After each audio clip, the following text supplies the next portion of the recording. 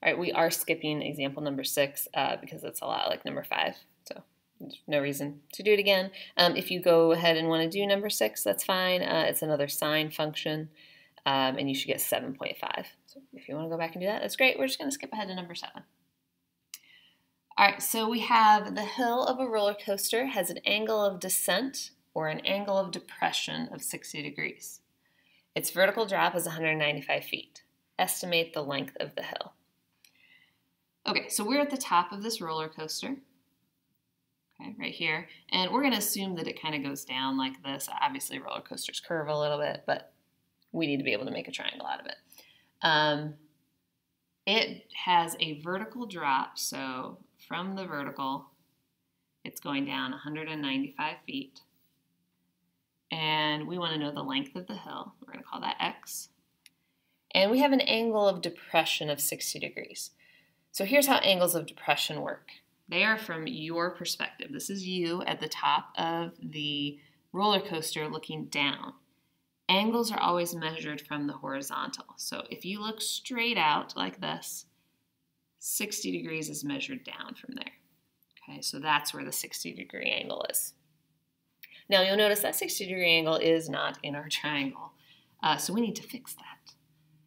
So there's a couple different ways you could do that. You could say, well, these have to make a 90-degree angle, so if this is 60 degrees, this angle up here is 30 degrees, which would be a perfectly acceptable way to do this.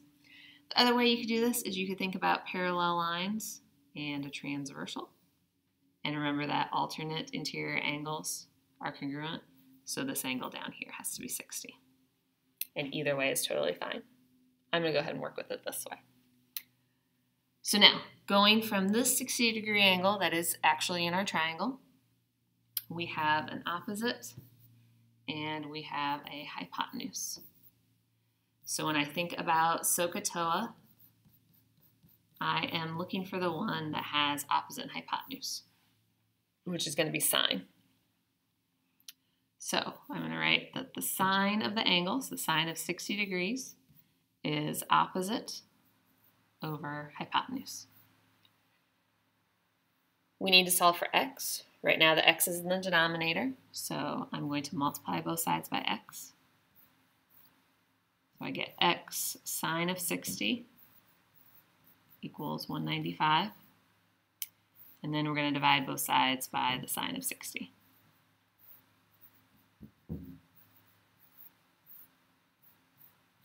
We'll put that in the calculator quick, and 225.2 feet.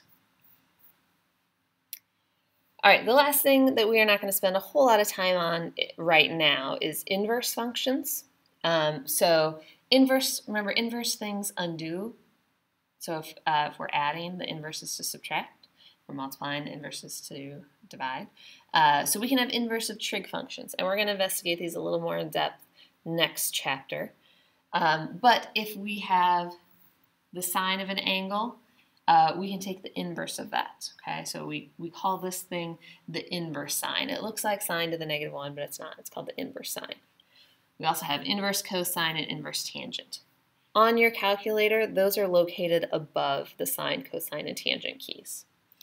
Inverse functions are used to find angles. Okay, so we'll see an example of that right here at number 8. And like I said, this is a review from geometry, so shouldn't be too much of a stretch here. We have a 12-foot ramp that has a vertical rise of 3 feet. So we have a ramp that's going up. It's 12 feet long, and it rises 3 feet. So there's our triangle. We want to know what's the angle of elevation. So from the horizontal, our angle up.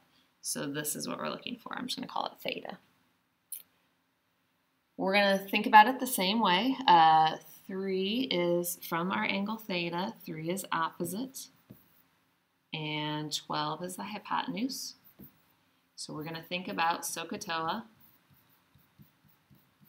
And we want to choose the one that has opposite and hypotenuse, which is sine again. Seem to be using sine a lot today.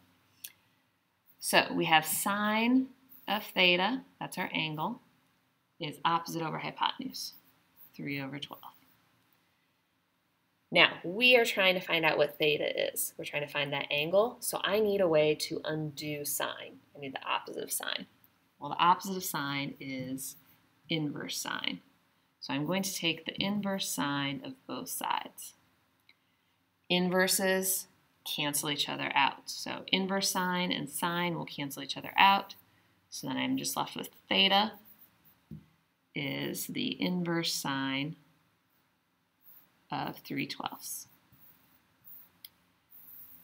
So now you're going to put that into your calculator. You'll hit the second and sine. That gets you inverse sine.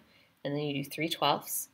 And the answer should be 14.5 degrees. So hopefully all of this right triangle trig stuff feels very familiar. You did all of this in geometry last year. We're going to continue building on this foundation in later lessons.